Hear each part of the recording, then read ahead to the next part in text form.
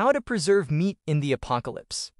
Because after all that sweat, blood, and questionable life choices, you finally have fresh meat, and without a fridge, it's gonna rot faster than your dreams of becoming a social media star. Option 1. Jerky. Slice the meat into strips about the width of your thumb. Lay them on a rack over a low fire, or let the sun do the slow bake. You're not cooking it, you're drying it.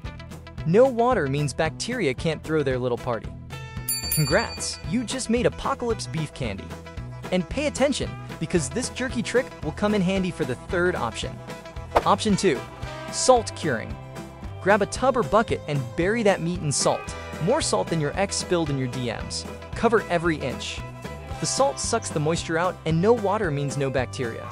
This won't keep it forever, but it'll buy you weeks instead of hours. Option 3. Pemmican. Here's the powerhouse move. Take that jerky from step 1, crush it into powder, and mix it with melted fat. Got dried berries? Toss those in too. Once it cools, you've got a dense survival brick that lasts for months, even years. It's basically the apocalypse protein bar, minus the shiny wrapper. So there you go. Jerky for the road, salt for the stash, and pemmican when you're planning to outlive everyone else.